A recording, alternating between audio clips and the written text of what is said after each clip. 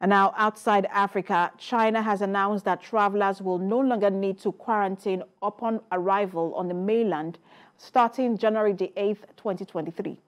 The announcement follows sudden relaxation this month in domestic COVID controls.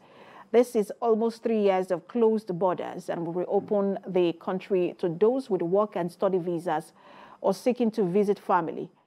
Chinese citizens will also be able to travel overseas, the immigration authority said on Thursday. Since March 2020, travelers to the mainland have had to quarantine, typically at a designated hotel and for 14 days. Current policy requires 5 days of quarantine at a centralized facility, followed by 3 days at home.